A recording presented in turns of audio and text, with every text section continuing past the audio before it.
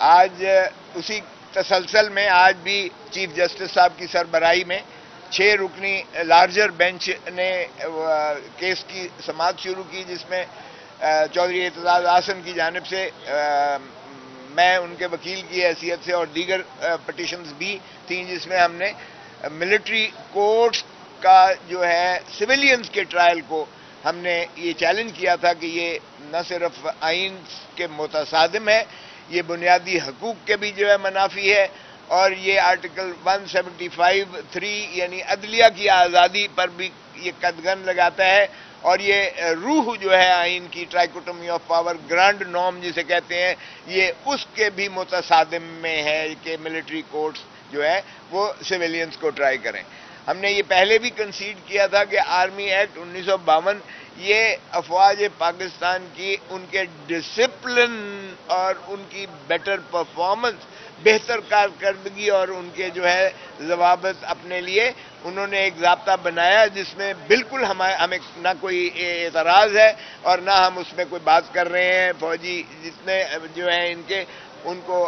بالکل یہ ٹرائی بھی کریں، ان کے ڈسپلنری فورس میں بھی یہ جو ہے پوری جو چاہتے ہیں جس انداز سے تادیبی کارروائی چاہتے ہیں یہ کریں، اپنے اندر جو ہے ان کا میکنزم ہے اس میں ہمیں کوئی قدغن، اور یہی ہے کہ آرٹیکل 8 میں بھی اس حد تک ان کے بنیادی حقوق کو بھی جو ہے وہ معطل کیا گیا ہے، اس حد تک جو ہے کوئی نالش نہیں کی جا سکتی۔ لیکن سویلینز کا جو ہے بنیادی حق ہے کہ وہ جو ہے نہ صرف یہ کہ ان کو ایک ڈیو پروسیس آف لا ملے، نہ صرف یہ کہ آرٹیکل 10 میں ان کو جو ہے وکیل اپنی چوائس کا، اپنی مرضی کا رکھنے کی اجازت ہو، نہ صرف یہ کہ 24 گھنٹے کے اندر ان کو گرفتاری کے بعد میجسٹریٹ کے سامنے، جوڈیشل آفیسر کے سامنے پیش کریں، بلکہ وہاں وکیل کی بھی اجازت ہوتی ہے کہ وہ جو ہے وہاں پیش ہو کر دلیل دے کہ اس سے تشدد کیا گیا ہے، اس کا ڈاکٹری معائنہ کرائے، اس کی فیملی اس کو ملے وغیرہ وغیرہ۔ ان کو سارے یہ بنیادی حقوق آئین میں مندرج کیے گئے ہیں۔ اور اس کے بعد جب شروع ہوتا ہے پروسیس تو پھر جو ہے آپ دیکھیں کہ 154 ضابطہ فوجداری میں ایف آئی آر درج ہوتی ہے۔ ایف آئی آر کے بعد پھر جو ہے یہ ان کے 161 کے بیانات پولیس لیتی ہے، اور وہاں بھی اس کو ایکسیس ہوتی ہے کہ وہ جو ہے اپنے وکیل اور اپنی فیملی کو مل سکے۔ پھر ہر دفعہ جوڈیشل ریمانڈ یا فزیکل ریمانڈ کے لیے کورٹ کے سامنے پیش کیا جاتا ہے، اور اس کی استدعا سنی جاتی ہے، اس کا استدلال سنا جاتا ہے، اور اگر وہ سمجھے کہ جو ہے کوئی اس کے خلاف شواہد نہیں ہے تو سیکشن 63 ضابطہ فوجداری میں اس کو عدالت ڈسچارج کر سکتی ہے، میجسٹریٹ ڈسچارج کر سکتا ہے جس کے سامنے اس کو ریمانڈ کے لیے لے جایا جائے۔ تو یہ تمام ان کے ہیں، اور اگر وہ ریمانڈ دیتا بھی ہے تو اس کی نگرانی جو ہے سیشن جج کے پاس ہوتی ہے 435 میں، اور پھر اگر ہوتا ہے تو ہائی کورٹ میں آتا ہے، اور وہ تمام اسے جو ہے سہولتیں میسر آتی ہیں، وکیل کی بھی اور خاندان اور فیملی کی بھی، اور اسے پتہ ہوتا ہے کہ میرے اوپر الزام کیا ہے اور میرے خلاف شواہد کیا ہیں۔ اب آج اٹارنی جنرل صاحب نے جو ہے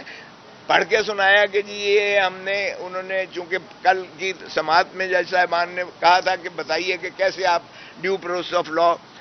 اس کی تکمیل ہوتی ہے، تو آج انہوں نے سارا جو ہے پڑھ کے سنایا، اپنی استدلال دی کہ کس طرح سے یہ شروعات کس طرح سے ہوتی ہیں۔ ایک ان کی جو ہے ایک رپورٹ بنتی ہے، انفارمیشن رپورٹ ایک کمانڈ میں بنتی ہے، اس کمانڈ میں جب انفارمیشن وہ جی ایچ کیو کو بھیجی جاتی ہے، جی ایچ کیو میں اس رپورٹ کی بنیاد پر جو ہے یہ کہا جاتا ہے کہ اس کو جو ہے آپ انکوائری کے لیے کریں، پھر ایک انکوائری کورٹ یا انکوائری ان کی کمیٹی بنتی ہے، وہ بھی فوجیوں پر ہوتی ہے، پھر اس کا جو ہے وہ گرفتاری کا جو ہے سیکشن دیا ہوا ہے، اس کو گرفتار کیا جاتا ہے، اور پھر گرفتار کر کے کہاں رکھا جاتا ہے یہ کسی کو نہیں پتا ہے۔ آج اگرچہ اٹارنی جنرل صاحب نے کہا کہ جی ان کو جیل ویل میں ہم نے کوئی نہیں رکھا ہوا، کہاں رکھا ہے، کیسے رکھا ہے، گول مول جواب دیا کہ ہم نے اپنا جو فوجی بیرکس ہیں ان میں رکھا ہوا ہے، لیکن اس کا جواب انہوں نے نہیں دیا تسلی بخش۔ میں نے جو عرض کی کہ جی اتنا پیتھیٹک سٹیٹ آف افیئرز ہے کہ ایک میجسٹریٹ کے پاس یہ اقبال جرم کروانے لے کر گئے ایک ملزم کو، मैजिस्ट्रेट ने कहा अल अमान, उसकी हालत तो देखो, वो तो खड़ा नहीं हो सकता, वो तो निढाल है, मैं क्यों कर और कैसे इसका बयान जो है इकबाली बयान जो है 164 का लिखूं। उसने इनकार कर दिया। ये बात मैंने सुप्रीम कोर्ट को बताई। अटॉर्नी जनरल आई बाई शाही मारते रहे। और इसी तरह फिर मैंने कहा कि जी अभी भी इन्होंने 102 अशखास की जो आपके सामने भी की थी, फहरिस्त तक नहीं दी है। ये इतना, और चीफ साहब ने कहा भाई इतनी सीक्रेटिव कौन सी बात है, इतनी आप क्यों इसको इख्फा रखे हुए हैं। वो 102 बंदे जो आप कहते हैं कि आपकी तहवील में आपने उन्हें गिरफ्तार किया है, तो फिर उनका नाम देने में, उसकी फहरिस्त देने में, ताकि तशफ़ी तो हो जाए उनके जो वालिदैन हैं या उनके जो भी है वो रसा है, उनको एक तस्कीन तो मिल जाती है कि चले हमारा जो है बच्चा या हमारा खामिंद या हमारा जो है भाई अब जो भी है वो एक तहवील में है और महफूज है, कम से कम जिंदा तो है। अभी तो ये भी किसी को नहीं पता है। और इसी तरह समीर खोसा ने भी अपना जो है नालिश की। उसने भी कहा कि मेरे क्लाइंट को भी ना तो किसी को मिलने दिया गया है और वो भी बहुत बुरी हालत में है और ना वकील तक रसाई है। तो चीफ साहब ने कहा कि अगर हम किसी को यहाँ से मुकर्रर कर दें और जाके देखें तो उस पर भी अटॉर्नी जनरल नहीं माने इस बात पर। गो उन्होंने मेरा नाम लिया। मैं कोई उस किस्म का साइल तो नहीं हूं कि मेरा कोई जाती, कोई भाई, कोई दोस्त, कोई रिश्तेदार कोई मेरा अंदर है कि मैं अपनी नालिश। और मैं जेल में बतौर अटॉर्नी जनरल, बतौर गवर्नर, मैंने 50,000 दफ़ा जेल विजिट्स की हैं। मेरे लिए कोई ऐसी बात नहीं है। बाहर क्या मुझे ये शौक नहीं था, लेकिन चीफ साहब की तरफ से आया। मगर अटॉर्नी जनरल साहब ने कहा कि वो गालिबन, तो फिर उन्होंने कहा अच्छा देखते हैं, हम हो सकता है कि हम अपना अदालत का कोई सीनियर या ऑफिशियल को हम जो है भेजें ताकि उनकी कैफियत देखी जाए। तो फिर उन्होंने कहा कि जी हम ट्रायल अभी तक शुरू नहीं किए गए हैं। फिर अपील का प्रोविजन पढ़ के सुनाया अटॉर्नी जनरल साहब ने। तो अपील की जो शिक थी वो भी अपील उन्हीं की अपनी जो है यानी हायरार्की में थी कि ब्रिगेडियर या जनरल, मेजर जनरल और ब्रिगेडियर होगा, यानी उसकी फॉर्मेशन के हिसाब से जो है वो भी उन्हीं की होगी अपील। तो मैंने ये बाद में भी कहा, मैंने कहा जी जब कोर कमांडर्स सारों ने और फॉर्मेशन कमांडर्स सारों ने एक फैसला सुना दिया है कि नाकाबिल तरदीद शवाहिद जिनको झुटलाया नहीं जा सकता, जिसकी आर्मी चीफ खुद सरबराही कर रहे थे उन दोनों नशिस्तों की। कोर कमांडर्स में भी आर्मी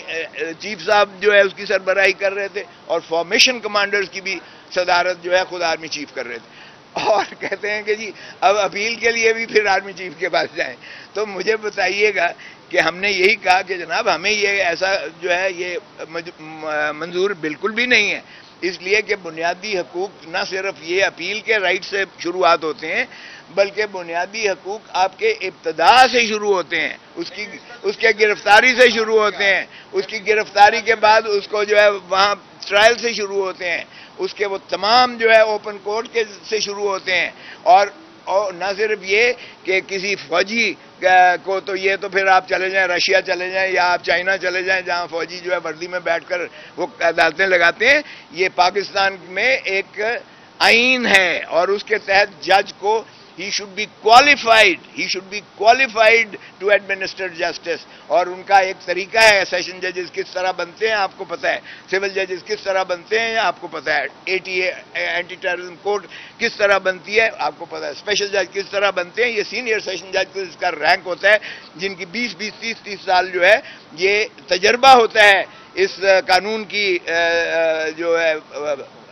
इसमें मंशा के मुताबिक जो है ये फैसले करते हुए आए होते हैं और कई वकीलों में से आए होते हैं। तो उनकी एक लीगल नॉलेज होती है। तो लीगल नॉलेज की बेसिस पर वो जो फैसला करते हैं उसको आप अदालत का फैसला कह सकते हैं। सिर्फ गिल्टी नॉट गिल्टी लिख देने से कोई फर्क नहीं पड़ता है।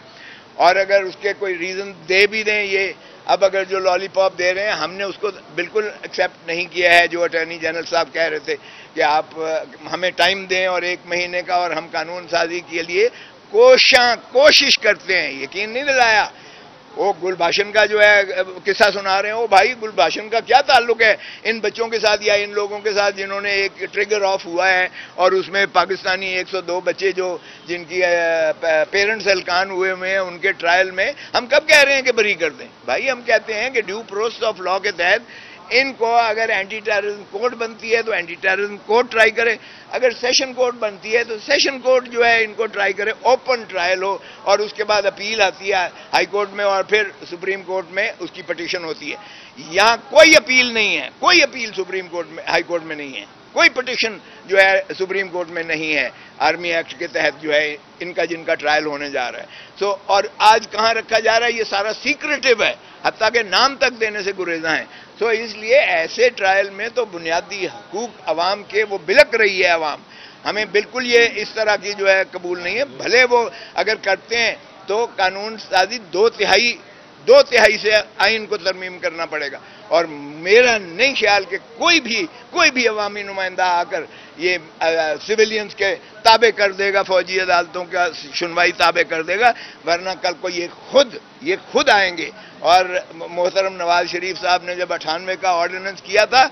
अगर ये उसको लियाकत हुसैन के केस में सुप्रीम कोर्ट के 9 जज इसको जो है कलअदम करार के न फेंकते तो यकीन करें कि पहला ट्रायल नवाज शरीफ का होता, उसी अपने बनाए हुए कानून में मिलिट्री कोर्ट में इनका ट्रायल हो रहा होता। तो इसलिए ऐसा न करें जो आगे से भी असरअंदाज हो, ऐसा गड़ा न खोलें जिसमें आप खुद गिरें और ऐसी चीज़ न करें जिसमें अवाम पाकिस्तान जो है बुनियादी हकूक से महरूम होकर एक खौफ की फिजा में जो है जिंदा रहे। तो मैं समझता हूं कि अभी उन्होंने जज साहबान ने कहा है कि हम इन मारूजात को कंसिडर करके अब ये जो है अगली तारीख अभी बताएंगे थोड़ी देर में इंशाअल्लाह। और हमें यकीन है